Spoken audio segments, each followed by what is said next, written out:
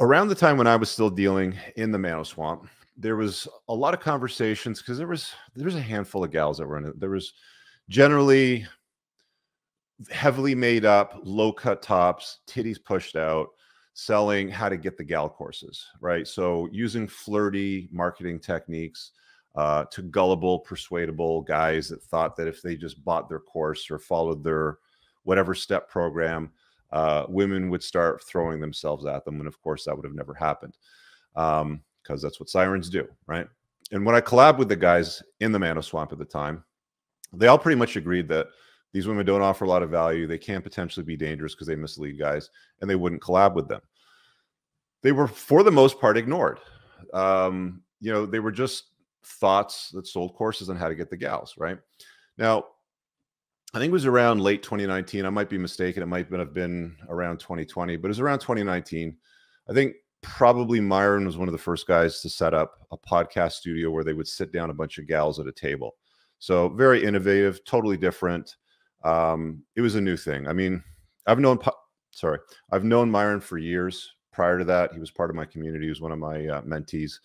I think overall he's done wonderful for himself. So that's good. And he carved out this new genre where podcasting, sitting down at a table, a bunch of women. Now that quickly evolved into entitled, bratty, delusional, usually drunk women being used as an example and getting schooled in front of camera, which brought in a lot of eyes because that's red meat. People like drama. They love chaos. They like a train wreck. You drive down a highway and traffic starts to slow down because your Waze pops up, accident up ahead. And then sure enough, you get up there and there's a fucking train wreck on the side of the road and everybody's got to go and look at it, even though it's off the side of the road. Even the other lane coming the other way, not blocking, no traffic blocked, also has to slow down to have a look what happened over there. That's human nature. Human nature loves chaos. It loves red meat. So the sit down podcast studio model was great for capitalizing on that. But if I'm being honest, it was a total clown show. Okay, but it does get a lot of views, right? Like it's chaos. It's a lot of things. Anyway, so they had a whole bunch of success, and it's now one of the fastest growing segments in the Mano Swamp. You'll now start to see a lot more of these podcast tables, guests sitting around the table, usually with gals sitting at the table and a so-called expert that's going to guide you through these spaces, often using the women as an example on the show. Sometimes they're made to look quite bad, sometimes not so much. But it's dudes talking to dudes about relationships using thirst traps in podcast studio to get men's attention is what it boils down to. It's all about getting your eyes, and women do that. The prettier the women, the more eyes it'll get from the beauty standpoint, the more chaos that ensues from bratty, entitled, average sort of women, the more eyes you're going to get on the red meat too. Now, what was interesting was the gals saw an opportunity to do the very same thing.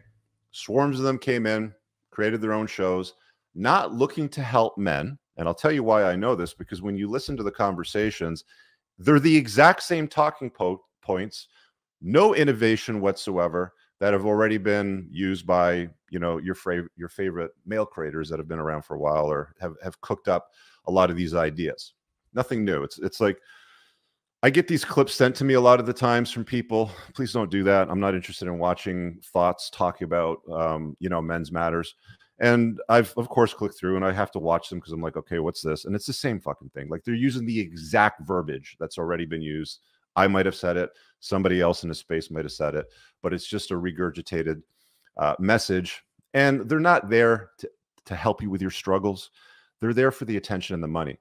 Women have no idea what men struggle with. They just don't. It's nice when they pretend to know or they pretend to care or they might express a little bit of empathy, but at the end of the day, they truthfully don't know and they really don't care. I've said this many times. Women don't give a shit about your struggles. They hang out at the finish line and they're picking the winners. That's what women generally do. There's some exceptions to that, but on a balance of probabilities, that's how women typically behave. They're not king makers, okay? All these women running around right now with the role, I'm a queen, boss girl, boss bitch, all that sort of stuff. These women think that they're queens. They're not king makers. They're not sitting around, generally speaking, waiting for you to get your game, sort out your life. If you're in your 20s, maybe, but if you're an older gentleman in your 30s, maybe in your 40s or 50s, they don't have patience for that.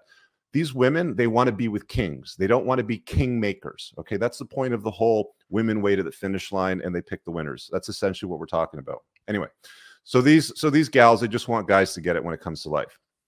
Now, if these gals that are pretending to really care about men and their struggles, then they would organize rather than just saying what's already been said, not doing anything new or different with it, like they're not innovating with it again, then they would organize themselves into tens of thousands, march down to Capitol Hill, lobby changes on hostile laws that, are pushing men out of the marriage marketplace because they're like, why should I expose myself to that risk? I'll date, I'll go out with gals, spin plates, whatever, whatever dating strategy they happen to build. But a lot of guys are like, why get married? There's no advantage to it, right? It's all risk with very low reward. And it's the opposite for her. She's got very low risk and very high reward. So if these gals really cared about guys and their struggles when it comes to women, that's what they would be doing. Put on your pink pussy hats, march to Capitol Hill, get the laws changed that destroy men with false DV charges, paternity fraud, Me Too's, family law issues, all that kind of stuff, right? As far as doing the work, gals can't tell guys to do the work. Guys don't listen to their moms, Guys will listen to their dads when their dads say, stop being a slob, go to the gym and lose some damn weight, right? They'll listen to their old man, but their moms, not so much. They don't listen to women with stuff like that. Women have been telling their boys for years now, you're good enough, son. Someday a gal's going to come along and she's going to like you just for who you are. Men tells their sons the truth, right? So there's a big difference. Regurgitating information on TikTok, YouTube, etc. These are all social media platforms, and using experiences that men have collected, organized, tested, and been sharing for thousands of years is more profitable. Excuse me. And make no mistake, a lot of the guys in this space, in the Mano Swamp, they like to lay claim to language, verbiage, ideas that they created.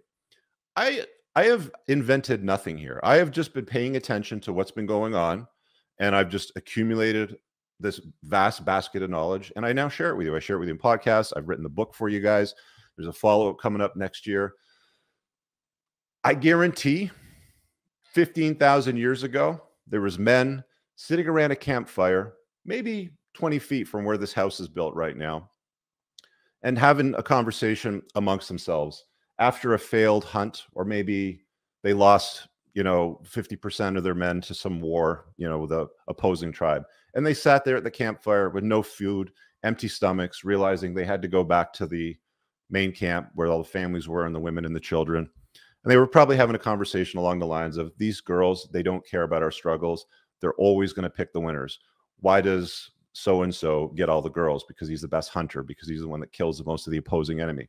I'm sure some conversation like that happened 15 years. I did not invent that. Okay. It's just an observation. It's a lot of the same thing in the Mano Swamp. A lot of the guys that will be like, well, that's my verbiage, or that's my line, or whatever. I can go back to the 1980s, and there's pickup artists like these PUA guys that were on Oprah and other shows like that, making the exact same statements that are made today, 30 years later. Ross Jeffries, there's a lot of guys in the space from, back in the day when they first started making, recordings of this. And there was a book, I remember this book a buddy of mine ordered, one of my roommates, I think I was 27 or something like that. And we'd go out to the clubs and we'd have a good time, sort of thing. And at some point on the radio, there was one of these dating guru guys who was talking on the radio station about his new book that came out. I can't remember the title of it for the life of me, but we ended up nicknaming it the Bible, because it was like, you got to copy the book. And then we all read it and we all sort of passed it around. And a lot of the same stuff that was in that book is talked about today, right? So there's not a lot of new ideas, right? Like it's a form of nostalgia, if we're being honest. I'll get into that in a little bit. I got some other points from my other computer. Where was I? Tested, been sharing thousands of years. It's obviously very profitable. It satiates women's innate requirement for attention and getting resources from men, which is what they do. I mean, you look at the comments, and these guys are literally simping for these gals on social media. Oh, I'd love to find a girl like you. You just get it. you guys think that these chicks are going to be any different in family law if they get divorced? You think that they're going to be more patient for a guy that's running a bunch of girls behind the scene than, the average? They're not special. They're just gals. They're all women are pretty much like that, right? If they want to untie the knot and family law is going to enrich them by taking the kids away from the old man or filing a false DV charge, it's entirely possible. It's a tool in the toolkit, and they may use it against you. So don't think that they're better than anybody else. Gals are gals. You know, the women are all the women, sort of thing, as the guys like to say. I really hope you guys enjoyed that clip. If you want to watch the full-length podcast, you can find that over here, that clip's from. If you're newer to the channel, make sure you hit subscribe over here, and pin down below in the top comment, you'll find a bunch of useful links to my website, my supplement line, books, and a bunch of other stuff. Have an amazing day. Peace out.